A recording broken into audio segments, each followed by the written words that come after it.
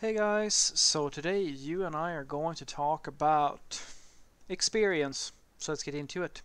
So the question in question is, Frederick, why is it damn near impossible to get a software engineering job if you don't have experience?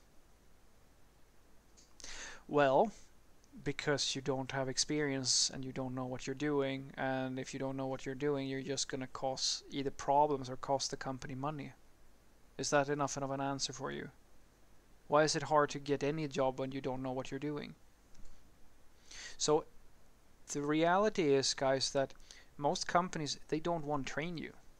They want somebody else to pay for your experience because they know that a junior software developer is usually usually if you don't have the right environment, it's usually more problems than what you get from them. They don't weigh up their own value. A junior software developer, unless you have a very talented one or a very simple use case, they are practically always a hindrance. And that's why you need to figure out a sustainable strategy for your company to make money off of that junior developer. Now, the way that you usually do that is if you already have a dynamic in the company where you want to leverage, well, a different strategy from what a lot of other companies are doing. So the normal strategy that just does not favor hiring junior experiences is that you have experienced programmers who are either working in fairly isolated, like as with outside of a team, like they're basically working on each individual products, or maybe they are pairing on something, but most of the time they're working by themselves. Or maybe you are in a environment where you have a few mid-level developers or a few developers who are working together, but you're not really in a position where you have any type of mentorship or anything like that. Well, then hiring a junior is just a waste. Because you're not going to get anything for it. You're going to pay this person for basically putting them through training, and then the demotivating part about that is that they can leave whenever they like. For all you know, they might just be using your company to get a foot in the door, and they're going to fuck off once they have another job lined up. And then you've paid for their experience both through salary and through legacy code, because they're going to produce shitty legacy code without any supervision, without a senior developer who is taking time. And then, of course, you as a software company owner, you're going to go, well, if I'm going to allocate a senior developer, isn't that going to take away capacity from that developer? Well, yes, it is. So it's going to cost you even more in terms of productivity because that senior is now training this person. So this is the negative part. These are all the sorts of prejudices and well, it's not just prejudices because there is some truth to all of this. This is what the IT companies are thinking about. This is what they're feeling. They're not hiring you because they cannot make money from you immediately or in a very short amount of time. And that's not, if you just look at it from that very simple-minded perspective, there's no benefit. Why would I hire you? Now, the companies who are willing to hire junior developers are usually the companies where they have an environment where they feel as if, well, we actually have a fairly collaborative environment, and we can actually allocate some type of guidance, or in like the really horrible ones, they have some type of isolated thing. That's the really dangerous ones where they know that, oh, okay, we have kind of these low stake ass projects that don't really matter to us, or these things that are, I mean, the job has to be done, but it's not like we are putting the future of our company on these projects.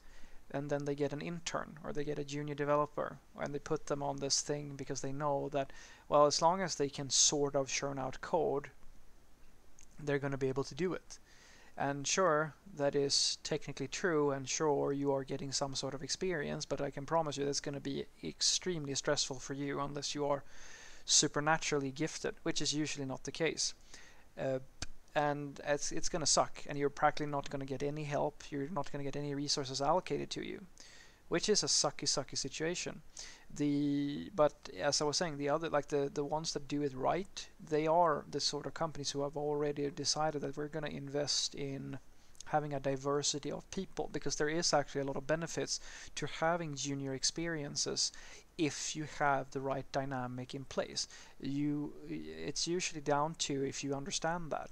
If you already have, say, a few senior coworkers and so forth, you know that and ideally they should be open to this thing as well, you know that you're going to be able to train junior experiences. You're going to be able to secure the quality of the output of these people, and that is very useful because it doesn't actually take all that long to get a junior developer up to a decent capacity, so where they can produce something.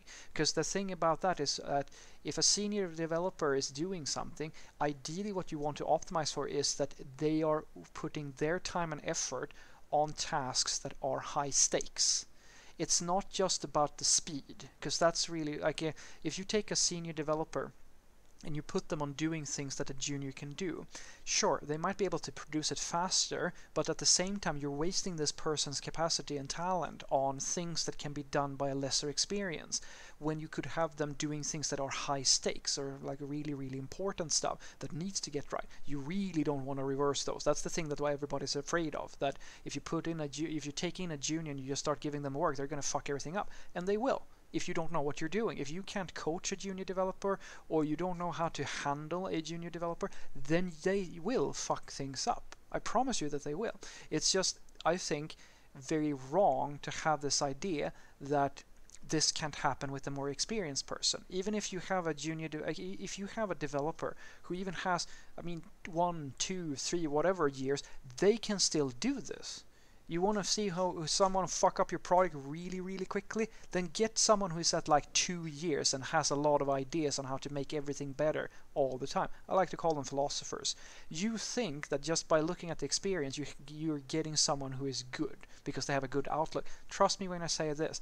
Even the more experienced developers, and in some cases, even the senior ones, can fuck your code base up. So this idea that people have that the only person who is a risk to your company is the inexperienced person is absolute bullshit. It comes down to a much more complicated thing than that. You need the right people and with different levels of experience, because if you have the right people, you can make everything work. Everything is going to be perfect. If you have the wrong people, even if they're really experienced, the whole thing's going to come apart anyway. So what I want you to take away from this is that the reason why it's so hard to get a software engineering job without experience is because nobody wants to pay you to train and then so that you can fuck off and get a better job somewhere else. That's usually why. And honestly, it's not really so weird that is how the way people think, because most companies are not optimizing for trying to have this inclusive environment where they can leverage all of these different people in the right way. Usually they are very business minded about the whole thing. It's input output. That's what they're looking for, cost benefit.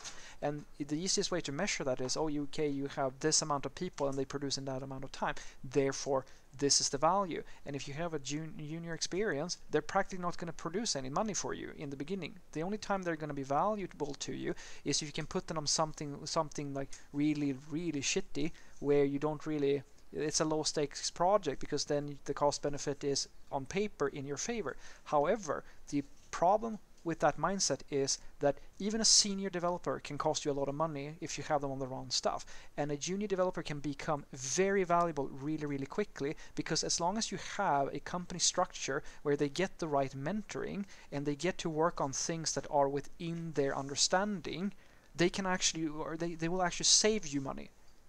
That's something that you don't account for. If you have an entire software team of just senior developers, also that you will actually lose money.